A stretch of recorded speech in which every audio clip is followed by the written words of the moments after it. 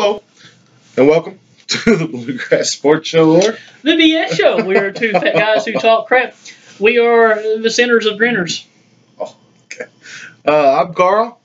I reckon. The animal. And today, oh boy, we are starting a fun, for us, series of videos. Four. It's this chair. It has to be this chair. I'm telling you. Maybe if we swap out your chair and I sit on it and move it over here, maybe. Oh, okay. That's what you're saying. Well, then you would stumble over there. I'm going to go get a chair off the front porch. Off the floor? Off the floor! Oh, yeah. Today we are starting a four-film series. And Four-film series. Four-film series, yes. I like that name. Our objective is to determine what will be the best collection of talent in UK history based on eras. Our objectives. Now, we're not going to talk Adolph Rupp because, to be honest, the people who tune in to view us, and we love you, you don't know. You're younger. You're, for the most part, now some of you are. You know who you are, and you're probably going to complain about referees next week whenever we play whoever we play next week in football, Mississippi State. You know who you are. But for the most part, nobody's going to know anything about the Adolph Rupp or Joe B. Hall era. So we're going to start with Pitino. We're not going to include Billy Gillespie. And we're going to... There's not enough players to include Gillespie. Just Wallace Gillespie starting 5 the first year. There you go. But Jasper, baby. He wasn't even... Was he Gillespie? Yeah, he was Gillespie. He was Tubby and Gillespie. But what we're going to do today, you're going to get our opinion for the ultimate Rick Pitino lineup. We're going to discuss that. Tomorrow... I don't know yet which one it'll be. Well, it'd have to be Tubby. Yeah, it'd have to be Tubby. Tomorrow you're going to get Tubby. Orlando Tubby Smith. And then the day after that was his first name, Orlando. Oh, I never knew that. He got his nickname Tubby. It's something to do with whenever he's a kid in a tub or something. His mother gave him the nickname Tubby. But anyways. I got the nickname Tubby because I was fat. Yeah, But that's whenever they would announce him at games. Or head coach, University of Kentucky, Orlando Tubby Smith. You don't remember that? No, dude. Oh, my God. It's iconic with the Tubby era. Anyways, third video, you're going to get Cal's lineup. And then the fourth video, we're just going to discuss all three teams. Yep, and see kind of who we pick as the... Rank them 1 through 3 and how they would play out against each other. That'll work. Yeah, we can do that. All right. Now, before we do start, I want to go back a couple of videos ago, back to our... Couple videos ago. Yeah, we have just a little bit of corrections to make going back to our overlooked players draft. Oh. Well, no. Yes, because my list was different. Well, yeah, but we need to acknowledge how inaccurate your list was. It wasn't inaccurate, but the Alex English, he was the 23rd pick, and he was the second-round draft pick. But at that time... the draft was not as large. There wasn't as many teams. Well, they didn't start over from number 1 whenever they started the second round. Right. That's what it was. It started like X and X, like X amount of players were taken in the first round, like 20, and then you start at 21 is the second round. So it was like the third pick in the second round, but it was a very constricted draft. Overall, the 23rd overall pick, he was taken well before where Tony Parker was. Now, Willis Reed, 8th overall player taken. Even though he was in the second round, he was the 8th overall player taken. So strike that from the history book. Alex English and Willis Reed have no business on my list. Isaiah Thomas and Draymond Green stays. Now, also, if we're talking about that, for instance, and this is my bad, this is the preparation part. Y'all know I suck at that. Ben Wallace would have been on my list. Yes. Had I remembered anything about Ben Wallace. I completely forgot about him. So the preparation, maybe, if I had prepared a little more, I would have thought of Ben Wallace, but whatever. To the players as far as that were taken higher than what the bust video we did, yeah, I completely disrespected the 2001 draft. That draft gave us Pau Gasol and Tony Parker. My bad. Okay, I'm ready to go now. We're starting at point guard for Pitino, right? Sure. I don't care. So we're going to jump right in this, and we're going to go with Pitino's era. I'm going to give my 1 through 5, but they may even differ from his as far as who's playing what position. And we're going to come out with one team at the end. Ooh, well, we're going to try. But we will. We can get there. all right. So this is my list, and you know this. We discussed a little bit over the phone earlier. So I've got Dell. At least I keep mine off the camera. It's all right. Who cares? This is my phone, guys. All right, with my list. Okay. At number 1 at point, I've got Delk.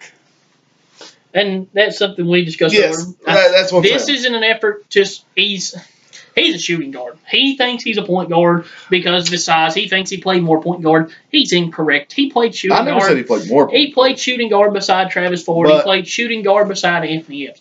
Tony Delk was a shooting guard. He's just a small shooting guard. He's got an arm that could reach over there and fry bacon while he's also shooting. You know who was a small shooting guard?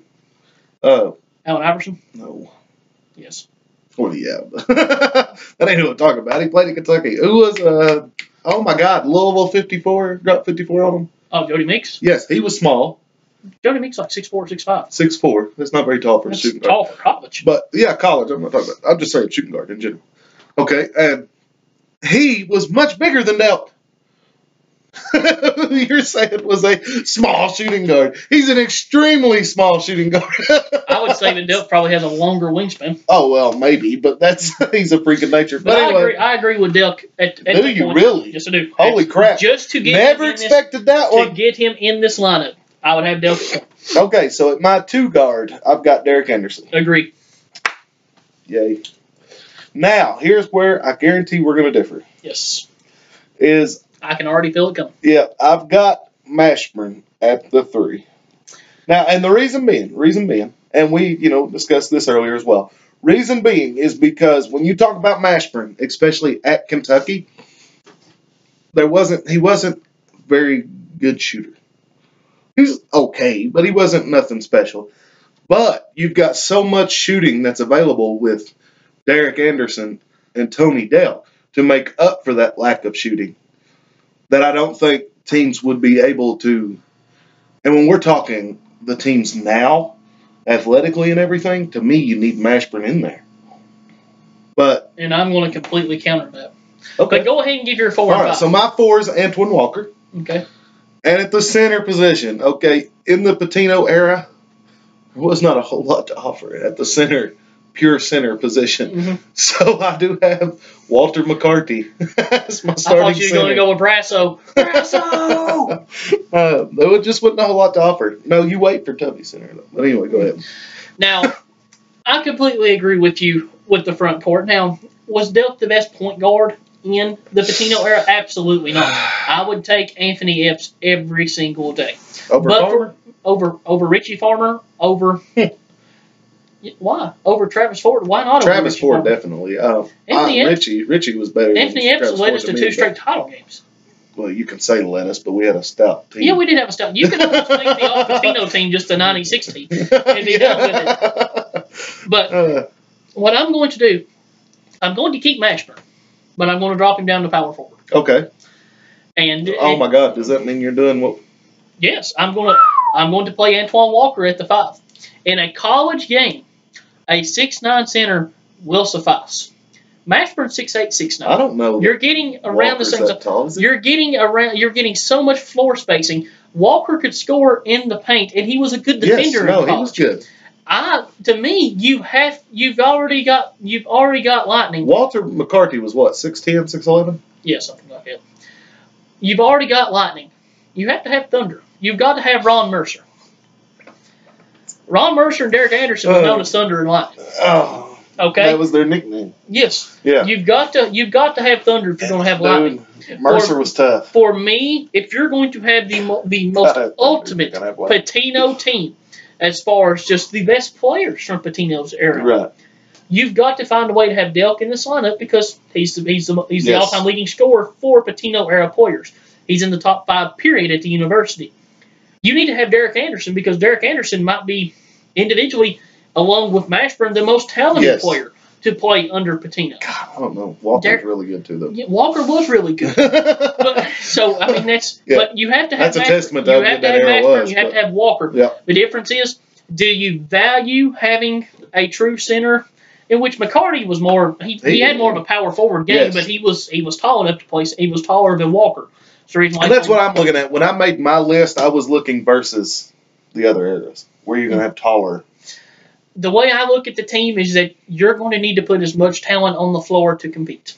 Well, true. Especially whenever we get down the line and we start talking chaos teams. Yeah, that's what I'm saying. Yeah. You're going to need as much talent. Now, McCarty could spread the floor. McCarty could shoot. McCarty could fly. Unbelievably athletic player. Decent shot blocker. Decent rebounder. But just to me, Ron Mercer might be the third or fourth best player, period, to play under Pitino. How can you not have him on the team? I would say he's in the top 5, definitely. So, I mean, how can you not have him on the team? 4 of my 5 are in that top 5. We agree with. And I think that beats We agree with Mercer. I think 5. Mercer's number 5 on that list. Okay. But that's the only reason I built my list the way I built it, was to combat the future eras as far as size. Now McCarty, Mashburn's going to be bigger at the 3. I don't know that anybody. Gilchrist. Well, I mean. Yeah, but we ain't doing that. All right. Mercer was 6'7", 6'8". Yeah, he was decent. Mercer was a really good defender, unbelievable athlete, and he could fly. He could shoot. Tough. He could shoot. Ron Mercer was tough. Yeah, your team got much better shooting. He never panned out in the league the way he should have been, but man, he was so good in college. Yep. Yeah. So turn off your ringer. Whoops. But anyway, I'm going to give you final call on this because the Pitino team, that was your team. You went with your starting 5. I gave my opinions. Now, I will expect the same courtesy. You want me to give the final say? Well, it's your team. If you want to, the Pitino team was your baby. Tubby team will be mine. You will have your opinions, and I will listen and I will weigh those. But that's my opinion. It's completely up to you. God Almighty. I can see why you did what you did. And I can see why I did what I did. Yeah, mine's orange. That's not what she said. That's what she said about me. I feel sorry for you. But anyway. We're talking about beards, right? Mine ain't. I ain't got one. He tries. I do try. I fight for it. But anyway. So what will be your final starting? God Almighty, Perry, I'm going to slap you. I'm going to put Mercer at the 5. Mercer at the 5? But no, I can see why you would do that. And I'm going to roll with it just because when I go back and look, going against the eras, even having McCarty at center, I think you're so. And I love Walter McCarty. Yeah, he's good. Loved him. Walter McCarty is one of my favorite Kentucky players of all time. But you're going to need as much shooting as possible to me. To battle the teams that you've got coming down the line. That's what I'm saying. You're going to need the ability to score out of the post, but also to space with the post. To create drive. Right, yeah. And so you're going to need shooting. You're going to have shooting. So yeah, I can see going that route. Now, does that change the overall outcome? What about JaVale Martinez? Any consideration? Jamel? Who? JaVale Martinez? I don't know. Never mind. I don't know. Who's that one? He played for an earlier Pitino team at Kentucky, like 93 or 94. So Mashburn? He played with Mashburn? Mm-hmm. I don't remember him. Mm-hmm. Probably his name. But anyway. We took none of the unforgettables. Well, they're all old. They are old. No, we did, but 4 of our 5 did play on a 96 team. Right.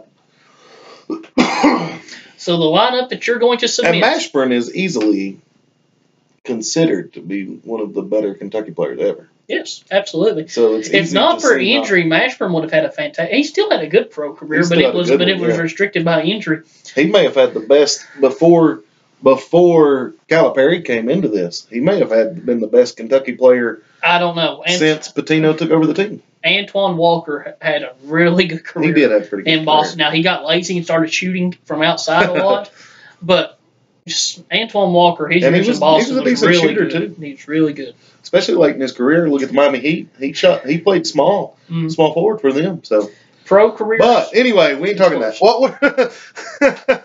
I think we're going to call this video, and the starting lineup will be the Delk, Anderson, Mercer, Mashburn, and Walker.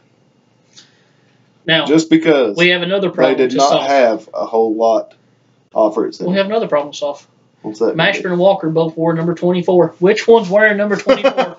You got to let Monster Mash be Monster Mash, man. But I understand it, but Walker won a title. I don't care. Okay. Walker had a lot better team. I tried, Twan. I tried. Listen, Walker, if you wouldn't have been gambling away all your money, you could have kept number 24. Hey. That was stupid. I tried, Twan. But that Mashburn team was really that Mashburn team destroyed teams in the regular season, and they went to the Final Four. Wasn't 96 good? They wasn't 96. No team ever is 96. Oh, that's okay. All right. But he was still Monster Mash. I don't know if you go back all the way. You go all the way from Mashburn to Wall. I don't know that anybody had the hype while he was at Kentucky that Mashburn had. Maybe not. Mashburn was fantastic. He was. But anyway, so he's getting the number, dang it. Or we'll make it Mashburn's choice. If he wants to be a nice guy. I mean, Walker wore 8 in the league, but you can't wear 8 in college. I don't know what to do. Why can't you wear 8? You can't. You can't wear a number higher than 5. Have you never noticed that? You can't wear a number higher than 5. No. 1 through 5, 10 through 15, 20 through 25, 30 through 35. Can't wear a number higher than 5. I never noticed that. You'll never see anybody with the second number on their jersey, or there being a number 6, or like a 16 or 26. You'll never see. Why? You just can't. That's stupid. Just a rule. That's a stupid rule. For officials' rules for calling out numbers for fouls. It don't hurt my number. It don't hurt mine. Oh, okay. I get why they did it. For calling out. Sorry for purposes. You're fine. But I figure it out now why they did that. 15. See, just however it would line up on the camera. 15. But I mean, you're gonna be doing it to the ref or to the scoreboard, but scorekeepers. I understand. But anyway, that's why you can't. That's our list. Sorry, guys, we took a weird toll there toward the end, but I was educating. I never even paid attention to that, honestly. But so. Let us know what you think in the comments, guys. If you think maybe there was somebody we missed or forgot, like Jamel Martinez or whatever his name was. I was joking. But that's legitimate. If there's anybody that you think should be in this top 5 for Pitino's era, or not top 5, but a starting 5, then let us know. Say it in the comments. We may consider it and go back and change, just like we did with the Alex English thing. We may go back and correct ourselves. You know what I mean? But, so. Not likely. No, not really. But definitely let us know, though, because we could consider it. If you guys liked it, though, hit that like button and that subscribe button. Like us on Facebook, Bluegrass Sports Show. Twitter, Bluegrass Sport 2. Share it among your friends. Anything you want to add? He's ready to say bye. So, you guys have a great day, and thank you for watching. Bye-bye.